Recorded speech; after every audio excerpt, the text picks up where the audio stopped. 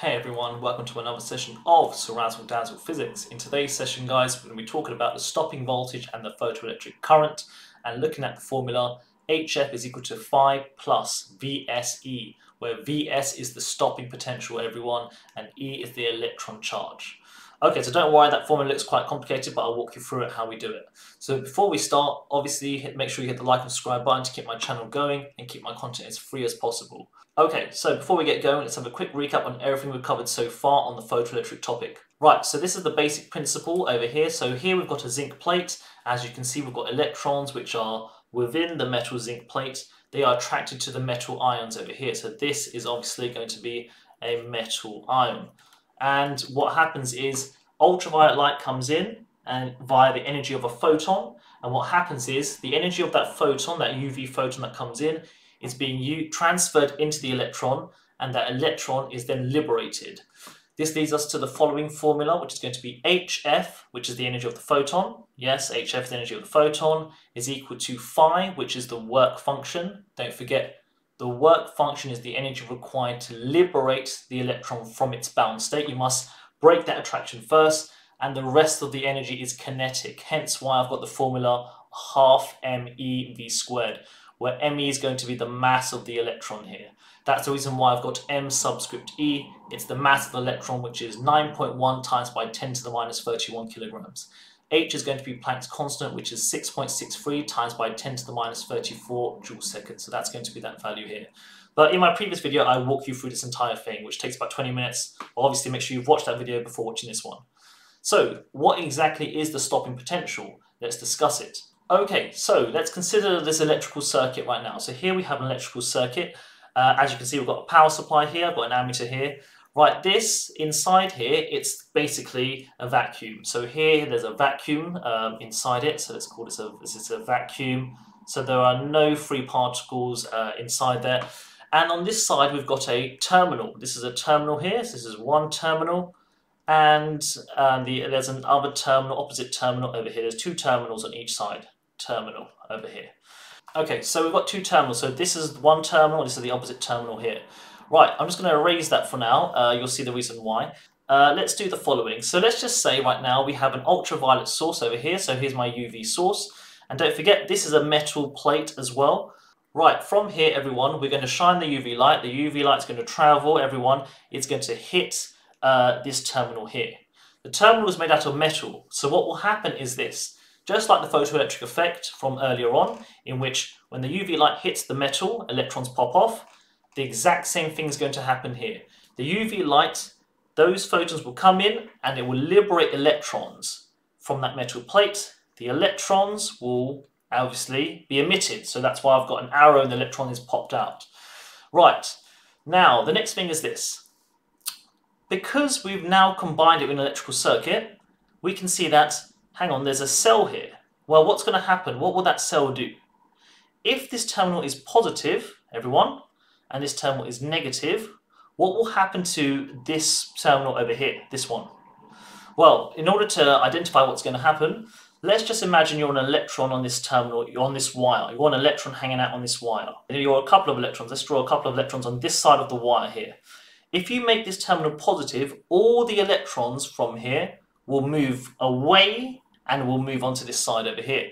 So what happens is the top terminal becomes positively charged. Okay, yeah? So don't forget, if this is positive, all the electrons on that wire are dragged onto here, making that positively charged. And by symmetry, imagine there are electrons which are hanging out over here on this side of the wire. If you make this terminal negative, because it's negative, negative, they'll be repelled and they will land on top of here. So this one becomes negatively charged here. So this terminal is positive, this terminal is negative, and the UV light comes in, liberates the electron will be able to what? Obviously, it will cross the gap. So the electron emitted will obviously cross the gap because they are oppositely charged. The electron which is released will be attracted to this side over here. So the electron will be able to move across. The electron which has been released moves across here. Excellent. Right, so as the UV photons come in, they will liberate electrons which will move across the gap. And as they move across the gap, now we have charge flowing. We will have charge flowing here. So the charge which is flowing obviously will cause a current to be registered. So the current will be greater than 0 over here. The current will be greater than 0 now. Right, so hopefully you can identify that the electrons are moving and they obviously contain charge. As the electrons are moving around, there's now a rate of flow of charge. Therefore, there's a current. We are going to call this current the photoelectric current. So this is the photoelectric current, everyone. This is the photoelectric current because it's going round and round and round and round here. And obviously it's due to the photoelectric effect. So that's why it's called the photoelectric current. Easy stuff. Right, so from here, we haven't even talked about the stopping potential yet.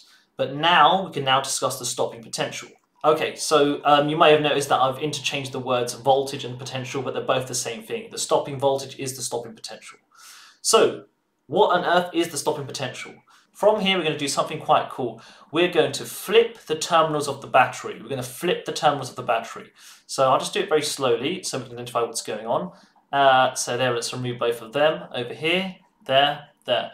Right, so from here, now this side is positive, this side is negative. Right, once again, because this terminal is positive, this makes the electrons move away from this terminal onto here, making this terminal with a deficiency of electrons. That's why it's positive. Yes, and by symmetry, this terminal is negative. It repels all the electrons onto here. That's why it's negative. But now, what does that mean for my circuit? What's going to happen to the circuit? Well, hopefully you can identify that before the electron could cross the gap, there was current, because the current's greater than 0 here. But now look, there will be a point in which the electrons, it will no longer be able to cross the gap because it will be repelled by this terminal. So the electron, which is negatively charged, will be repelled by this negative terminal here. Now we can talk about the word stopping potential. The voltage you need across here to do that is called the stopping voltage. So the voltage you need to stop that electron from crossing the gap and reduce the photoelectric current to 0, this is called the stopping voltage. Let's put that down. So there we go. The voltage required to reduce the photoelectric current to 0 is known as the stopping voltage. So that is going to be known as the stopping voltage. The voltage you need over here, that is going to be known as a stopping voltage. So obviously there's a certain voltage you need because the electrons, when it pops off, it can cross the gap. You've got to keep increasing this voltage until the electron can stop. It will stop moving, it won't be able to travel across, and the current will go down to 0. So I will be equal to 0 at this point here. So at the stopping voltage, I is equal to 0. The current stops flowing around our circuit. Okay, now from here, we're going to try and link all of this to the equation HF is equal to phi plus EK, where EK is the kinetic energy of the electron. We're going to link the stopping voltage to this formula here. So I just want to consider today, if you look at what's inside over here, let's just talk about the electron. So the electron, let's say it's moving across. So the electron moves across over here. Okay, so the electron's moving across. We know in terms of energy, it will have kinetic energy because it's moving. So it will have E kinetic. Good, it will have E kinetic here. But there is obviously something trying to stop it, which is from the voltage from the supply. So the kinetic energy of the electron will be equal to exactly the energy from the supply. The kinetic energy of the electron will be equal to the energy from the supply. Because the electron is emitted, it had kinetic energy, but if you're stopping it, you must have almost like the opposing energy here. So the kinetic energy of the electron is equal to the energy from the supply. But what is the energy of the supply? How can we link it to the stopping voltage? Hopefully we have an idea that voltage is equal to the energy per unit charge over here. Voltage is equal to energy per unit charge. So therefore, we can put this down. So let's just drop this line over here. So we know that EK is obviously equal to the energy from the supply, but we now know that's going to be the energy from the supply will be equal to the stopping voltage, Vs, times by Q. So it'll be equal to Vs times by Q over here. There we go. So that's going to be the kinetic energy. So EK is equal to the stopping voltage times by the charge, everyone. And some of you might be asking, well, what is the charge here? What is the charge? The charge is equal to the charge of the thing which is moving, which is the electron charge here. So that's going to be Q, which is going to be 1.6 times by 10 to the minus 19 coulombs. Okay, fantastic stuff. So therefore, we can then get the final bit. The kinetic energy of the electron is equal to VSE. Fantastic. Right, now we can now replace this part of our equation, the kinetic energy. So therefore, we can do HF is equal to phi plus, and look, EK is now replaced by VSE. VSE. Fantastic. So now we have an expression of the energy of the photon in terms of the work function and now the stopping potential times by the charge of the electron here, where the charge of the electron is 1.6 times by 10 to the minus 19 coulombs, and Vs is the stopping potential. Superb. Okay, and some of you might be actually asking me, why would I ever bother to do this? Why would I ever look at the stopping voltage? Well, look, it's basically because by getting Vs and timesing it by the electron charge, you can work out the kinetic energy of the electron, which is really difficult to do otherwise. How else could you work out the kinetic energy of a tiny electron here? But you will actually know the kinetic energy of the electron will be given by the stopping voltage times by the charge of the electron. Easy stuff. Okay, so from here we're going to do a question tying all of this together, so I'll walk you through it. Okay, so question time. The stopping potential when a frequency of 1.6 times by 10 to the power 15 Hz is shown on a metal is 3 volts. Part A, what is the energy transferred by each photon? Oh, okay, so first of all, don't forget what's going on here. You have your metal plate, and obviously the energy of the photons come in, so the photon energy comes in, and obviously it hits the metal plate and the electrons pop off. The electron pops out, so the ultraviolet comes in, and the electron is going to move off it here.